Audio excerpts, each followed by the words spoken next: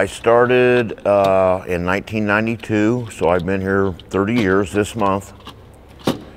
And how far do you want me to go back?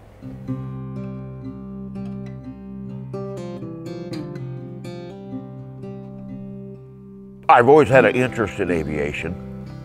My dad was a lifetime Navy man. He was a recruiter when he had got out of the active service. He's a Vietnam veteran. My sister went in the Navy and got all her GI benefits. Believe it or not, my sister, who was delicate as a flower, was a diesel mechanic in the Navy. So I was going to follow that family tradition, and I wanted to go into aviation in the Navy because I've always been mechanically inclined ever since a child. My dad would get mad at me because I'd take his lawnmowers apart and try to figure out how to put them back together. I went and took the Navy physical, and I told them what I wanted was aviation. And at that time, the Navy said, "Oh yeah, no problem. You can do that." So we did all the paperwork, and then when I went to sign the papers to join, they said, "Now, you know, we can't really guarantee that you're going to be an aviation mechanic in the Navy." And I said, "Well, I really can't guarantee I'm going to sign that damn paper because I don't want to peel potatoes on a submarine." So that was the end of my Navy career, which lasted about a week. And after that, I moved to Nashville, Tennessee, and we were building houses down there. And two of my friends fell off houses and got hurt really bad. And I said, I think I'm done with this. So I saw, believe it or not, an ad in the paper about going to aviation school. So I moved to Tulsa, Oklahoma, and went to, it's called A&P school, which is Airframe and Power Plant. And then after I graduated from college, or trade school, more or less, and moved back to Illinois. I'm from a little town south of Champaign called Paris. I stayed there and did a couple odd jobs. And then I got a chance to move up here.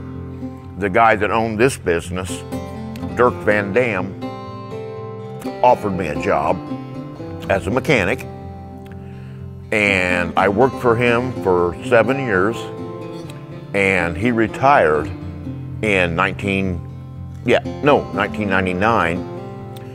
And I took over the business, bought him out. And it's 30 years this month since I've been here. I just really enjoy the engine work. I mean, I do airframe work too, you know, rebuild landing gear, do annual inspections. I got my A&P license in '89. I mean, when somebody comes in and says something's wrong with my airplane, I don't know what it is, but here's what it's doing, or here's what it's not doing that it's supposed to, it challenges you to figure out why it's not doing what it's supposed to do, or why it's doing something it's not.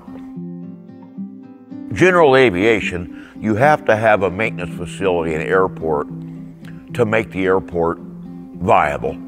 People just don't want to base an airplane at somewhere where they can't get service. I've got fuel, I've got maintenance. I try to take care of everybody, you know. I get calls on Sunday afternoon all the time, and I'm like, no problem, I'll be there in 10 minutes. Get them back in the air. And you know, if it's something serious, I'm like, well, you're gonna be here a day or two. Unfortunately, there's not a lot of young people getting into this field. As most people know, school is about book learning, and you need to get your hands dirty to learn the trade. And I didn't learn that until I'd been here a couple of years. Luckily, I had a mentor that, his name was Gordy Rutt.